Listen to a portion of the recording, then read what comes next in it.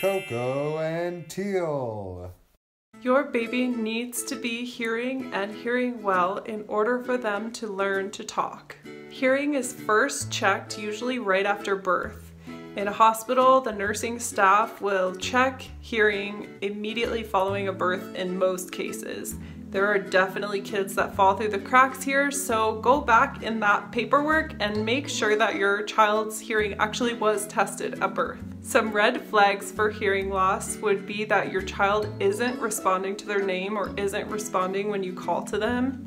You might notice that they don't startle when something loud happens right next to them. They don't seem to notice like loud and alarming noises. Children with hearing loss often aren't interested in songs or language, the sound of our voices very much. And having a child with chronic ear infections is also a big red flag for possible hearing loss. Keep in mind that even if your child isn't exhibiting really obvious signs that they're not hearing anything, we actually need really specific and fine-tuned hearing systems in order to hear and replicate some of the sounds of speech. Some of our quietest sounds are sounds like s.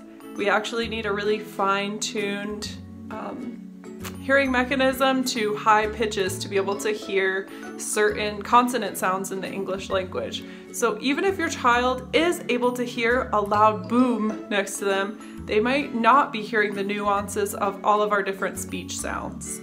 This is where hearing screening really comes in, outside of just what we can observe about the child and anecdotes about what they did or didn't respond to.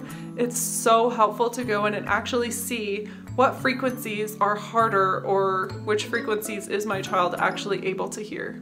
I recommend a hearing screening every year between the ages of birth and 3 years old. We really want to catch this as early as possible because this is also the time period where children are acquiring language, learning what sounds mean and learning to experiment with their own sounds that they can make.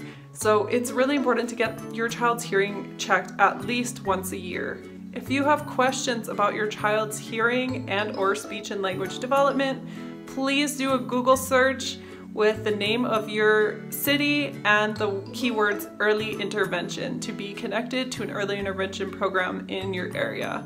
They can do an evaluation and help answer questions about your child's development, including their hearing. Give this video a like, share it with someone you think might benefit from this information, and don't forget to follow Coco and Teal on Facebook or on YouTube. If you would like to download a written copy of this information, I have that available on my Teachers Pay Teachers store. The link to that store is below this video. Thanks for watching another episode of Coco and Teal Speech Therapy.